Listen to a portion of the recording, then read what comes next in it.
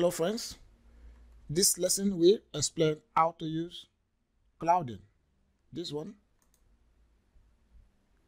to transfer load to the purlins and onto the truss, from the truss to the beam and to the columns as well to the foundations successfully.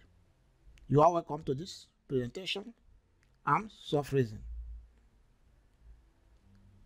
Let us get started.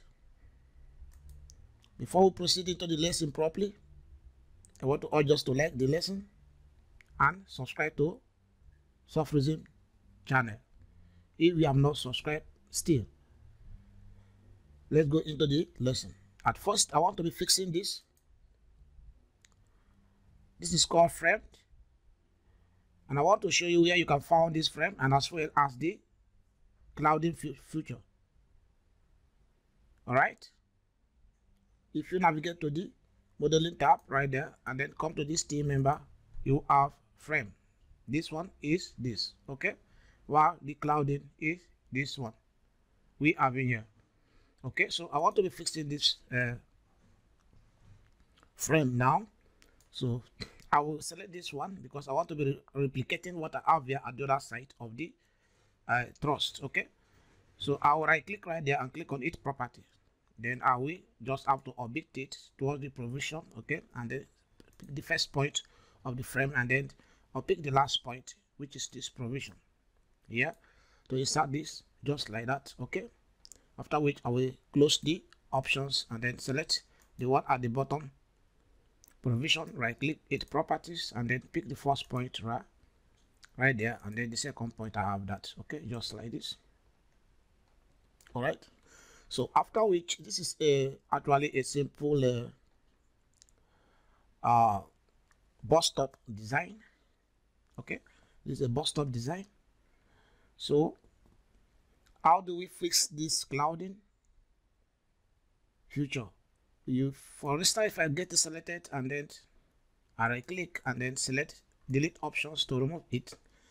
So I want to fix it back now. I will go back to the team members and then I'll pick the cladding option, okay, select the purlins to fix it properly just like this. Now these are the groups, all right, and this group has to deal with the thickness of this, okay, because this serves as a roofing sheet. All right, so if you want to give it a thickness, you can just provide a thickness accordingly. Yeah, okay.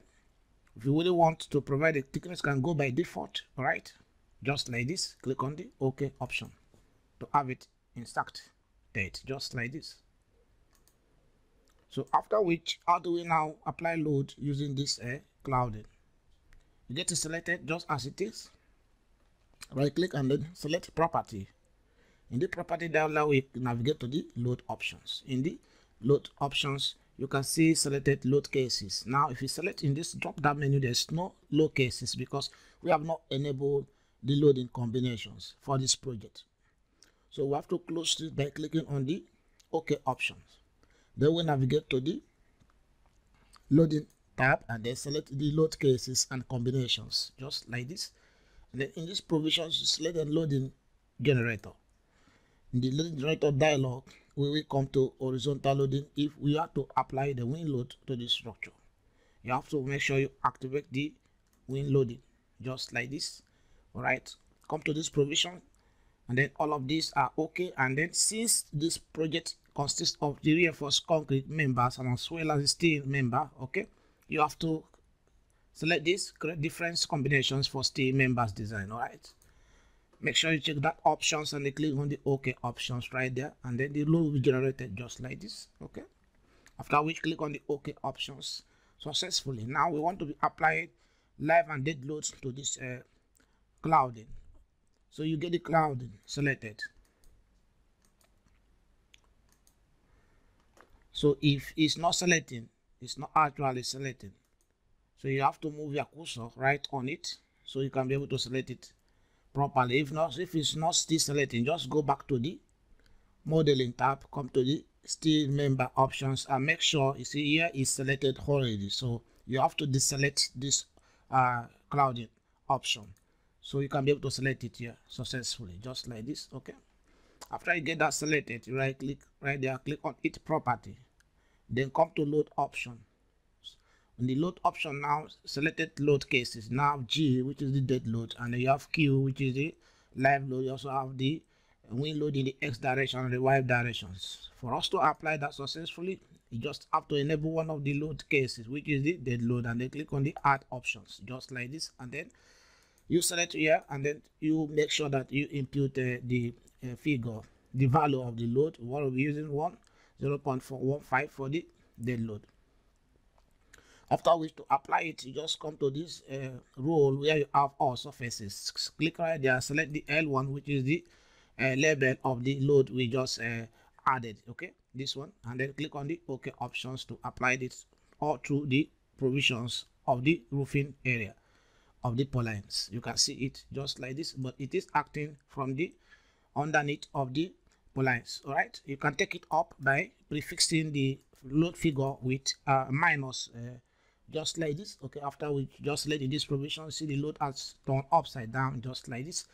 Okay, so this is the work of the cloudings, using it to apply loads on the roofing purlins, so the load can be transferred to the trusses and to the beams, as well as the column to the foundation successfully. Click on the OK options to have that done successfully. So far we have applied the dead load. For us to apply the live load, you can still go back right there and then select these provisions. Now here is the dead load. You now come to, in this drop down menu, select Q for the live load. All right, add the loads and then provide a figure of the value of the load. This time around we'll be having it as 1.2, okay, 0.12 kilonewton per square meters. Okay, after which you select in this column, select all and apply it just like this. Okay, then you click on the OK options. So the load is being applied successfully on this. So with this, now you can be able to run your analysis as well. The way we apply the G load and the Q load, the same way you apply the WX, which is the wing load, on this same roofing. Okay, the same way you apply the wing load also in the Y direction successfully. So if I still have the clouding right here, so you can also apply load on this gate. All right, you can still apply load on this gate successfully. So this is how to use clouding successfully in Protastructure 2021. This is a simple bus stop steel design. All right, so if you have any question with respect to this, you can drop it at the comment section successfully. I will attend to your question. Once again, you are welcome. I'm Freezing. Stay tuned, stay connected, like the lesson, subscribe, and see you in the next lesson. Bye for now.